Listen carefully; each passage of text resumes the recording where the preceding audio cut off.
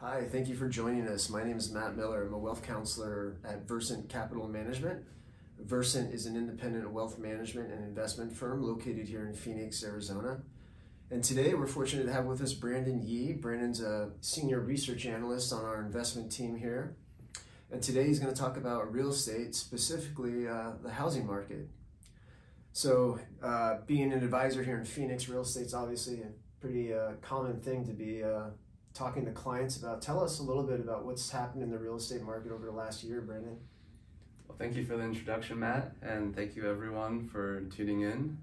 So the last time we spoke about the housing market was in mid-2021, and the market back then was expensive. So the returns we were seeing then, if you annualize them, they were about 15 to 16%. Fast forward today, we can see the returns in the entirety of 2021, and it turned out to be 15% to 16%. So the housing market was really strong last year. And to put that return into perspective, if you go back 30 years, the average home price appreciation annualized was 4%.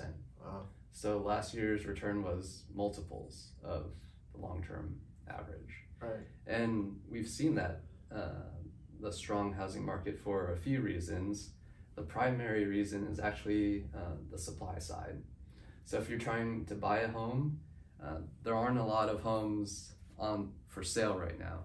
So the inventory is at, I think, 30-year lows right now.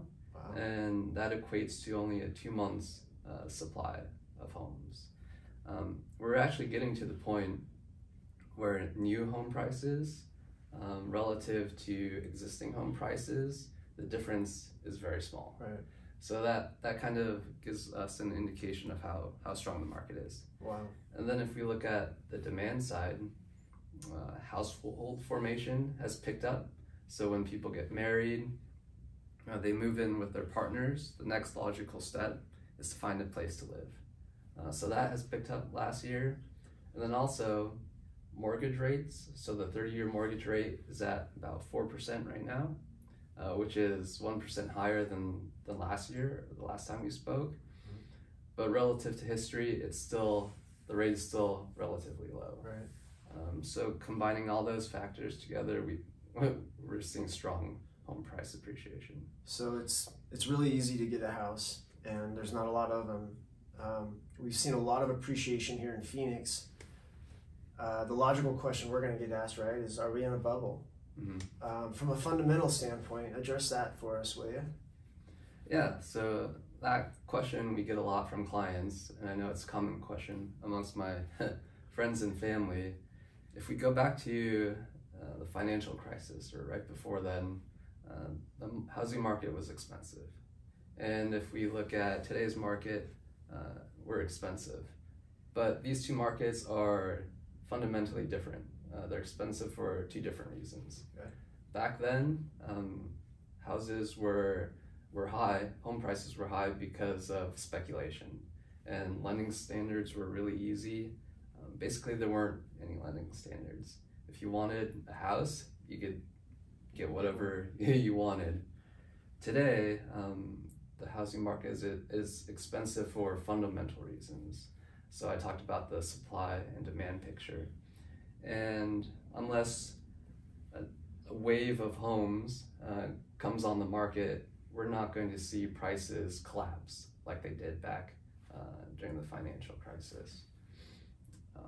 Okay. However, I think home price appreciation, we're not going to see the 15% to 16% like we did last year. Mm-hmm. The appreciation will definitely slow down this year and probably in the next few years. Interesting. Well, talk a little bit about staying here locally again. This idea of, should I rent or should I buy? There's not a lot of good options, it seems, in the marketplace right now for new homeowners. Can you talk a little bit about that? Yeah, in the Phoenix, Scottsdale Mesa market, last year was an especially strong year. Home prices here went up about 30%, double the national average. So it was more affordable then, last year, even though prices were still expensive. Still expensive. In my opinion. But if we factor in median like household income for residents of Phoenix, the picture looks less bleak for people who want to buy. So there's this index called the Housing Opportunity Index. It looks at the median sales prices relative to a measure of income. Okay. So the index goes from 1 to 100, and the higher the number, the easier it is for a household to buy a home. Back in 2012, after the financial crisis, that number here was 90. Last year, it reached 60 or so, wow. And now we're around 45 to 50. But that still means that enough households here are able to buy. But if you don't find yourself in a good situation to buy, the next logical place to go would be the rental market. But it's hard there because rental prices have gone up a lot as well. Inventory issues there as well, right? Just not enough inventory places. Issues. Yeah, inventory issues there as well.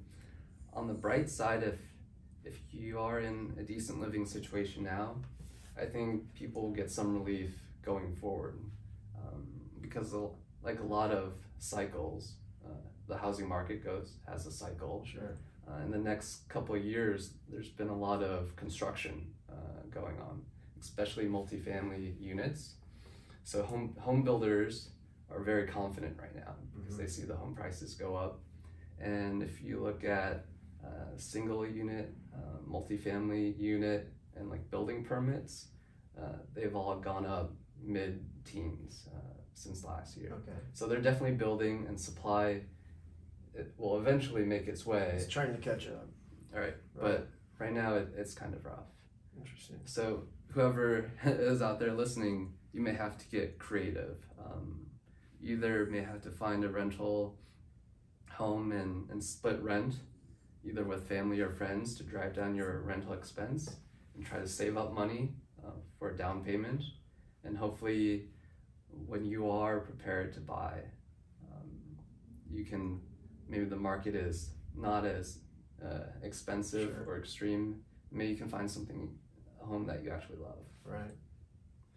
All right. Well, that was fantastic. Thanks for addressing all those issues today, Brandon. As a reminder to everyone at home, you can go to versantcm.com for a breadth of information, but we do videos like this often. And so, Brandon, thanks for joining us, and we wish everyone at home a great day. Thanks so much.